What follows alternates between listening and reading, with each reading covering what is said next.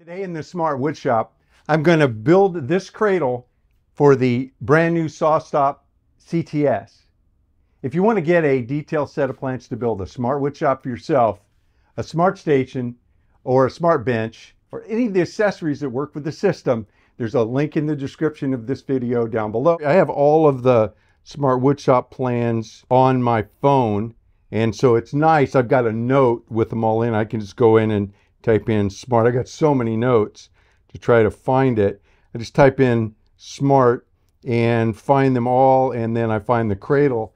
And so then I have the plans for all of the Smart plans, and I'm able, even though it's a smaller phone, it doesn't really matter. I don't need to print them out. The cradle plans are specifically for the DeWalt, but there's no need to build a custom set of plans for the job site saw or the CTS, because the plans are the same. It's just a matter of scaling. So each tool, will require slightly different dimensions. And so once you know how to build it, then taking the plans and just leveraging them. So what I basically did again was I figured out how tall the saw was and ripped my board for that, and then just knew how, I knew by just measuring the length of it and looking at the plans, knowing that I needed extra space along the back because that's where the vacuum goes. I'm able to look at the plans, calculate all that in, spend a little time making notes. Once I'm confident that, okay, this is what I need, this becomes my template to do the other one, and then everything else fits. To take the plans, look at them, and make adjustments based on, once I calculate this, I know the rest of the dimensions, how they're going to turn out. I drew it out, looked much like this here, and then I took my short track, came up close to the corners, and then finished the cutoff with the pull saw. Once I have this done, I've confirmed that this is right. And the height is kind of interesting because I know if I'm flush with the top, it's going to be perfect. Now I am putting a piece of 18 mil inside here, which will saw sit on it, will jack the saw up 18 mil. But then I have that top piece going on that hangs over and attaches to the bench. So it's an automatic offset. Just laid it on here, found the sweet spot, draw it out. So I've already done that. I've got the lines here, here, and then inside and here.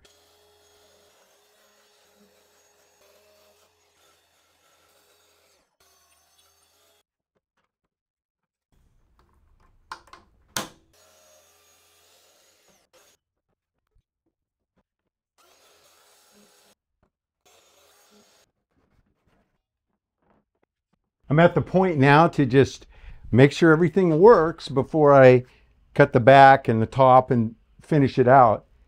So the sides I knew worked. I had tested one, and I've got it flush to the front of the base. I cut the bottom out to make sure that the feet are solidly resting where they go. Be a top piece will go on top of this, which that is flush with the top. I can verify that by laying this across the top here and then having this, and that's good. Now I can make up the back.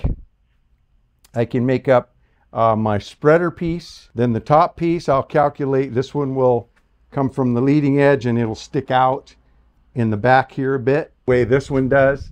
So this is how this is the magic here. This is the system where it just drops on. You don't even have to look. Just put it on, slide it till it falls, finds a hole, and it'll line up along the ends, back and forth. In the middle, it'll go down the sides that way. Just a nice setup. I might open that up. I might play with that. Right now it's solid Primcore Plus ply. Lightweight, really beautiful stuff. It screws up together really well. It glues really well. I've had a lot of good luck with assembly. I haven't had any delamination.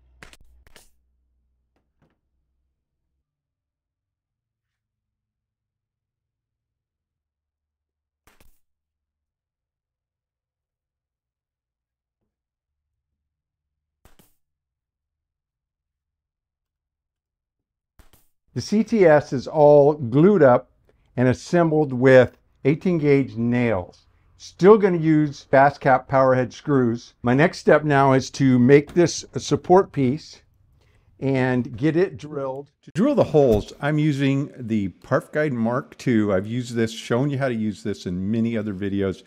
It's the only system I use for all of my benches, the router tables, all the accessories. It's really the only accurate system available to us on the market, short of having a CNC machine or taking it to a CNC shop.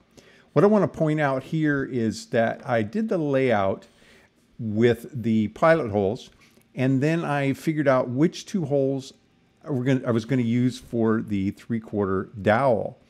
Those two I did not drill with the 20mm bit. All the rest I did. And then I took a 3/4 bit. Using that pilot hole, I was able to center it where the 20mm hole would go and drill a 3/4 inch hole about halfway through the thickness of the material. Then I was able to glue the dowel in and put a screw through it on the top. That's how all the cradles work. Once I tested it with clamps, then I used some screws, screwed the attachment piece on, and with the 3/4 dowels, it drops in the bench with a little bit more ease than if I were trying to use a 20mm dowel. Cradle is done, almost. It's totally functional now. It's doing exactly what I was hoping for. The saw is much smaller than the bigger SawStop, so it fits on the bench. So it doesn't hang out on this side at all, which is excellent. I was wanting that. And of course, it'll work great on the Smart Bench as well. Now that the SawStop CTS is set up and in the shop, it's going to be the only table saw I use now for quite some time. I just want to put it through its paces, work it hard, keep checking it for accuracy, and also to see how strong the motor is and things like that. I'm really happy to have a small saw with the brake technology in it. And now if it'll just do everything that I need, then this will be my saw. If you enjoyed hanging out in the Smart Woodshop today and building out the cradle for the CTS, then be sure to give this video a thumbs up, subscribe, ring the bell so you'll know when we put up a new video. Thanks for dropping into the Smart Woodshop. You stay safe and have a great day.